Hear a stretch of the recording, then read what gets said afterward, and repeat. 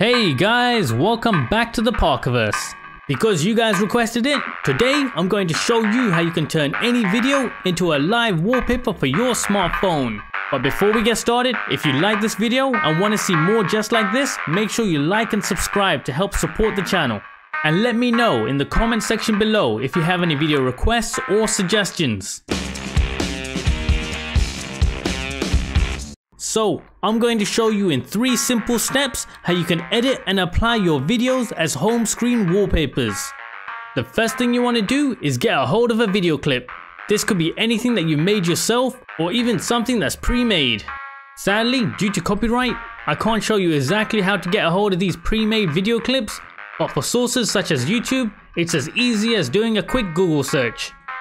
So once you've got a clip that you're happy with, let's move on to step 2, editing and resizing the clip for your phone.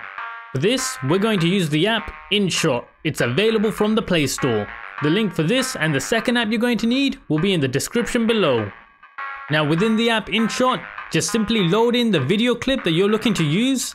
Then with the navigation menu at the bottom of the screen, head into the crop section. Select the 9:16 frame and adjust manually till you're happy. At this point, I highly recommend that you use the play button to help with the framing of your clip. Once you're done, you can use the frame slide to skip through the clip to see how it all looks. At which point, you may come across a few shots that you want to remove. In this case, you want to head into the trim function, highlighting the sections that you want to keep or even cut out. Overall, this is a powerful app with a lot of hidden features, including image manipulation and more. So make sure you check it out yourself. But bear in mind, some of the features are only available in the Pro version. And for those of you looking for alternative video effects, make sure to check out KineMaster and Video Maker to achieve similar results.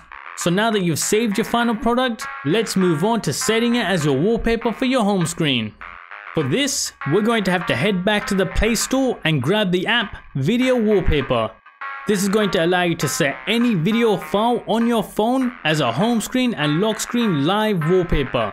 Just simply select your newly created video and we're done. You now have your own custom live video wallpaper. But as a final note, bear in mind you want to use the highest quality source file for the best results. And don't forget, if you want more Android customization tips and tricks, make sure you like and subscribe. And let me know in the comment section below if you have any video requests or suggestions.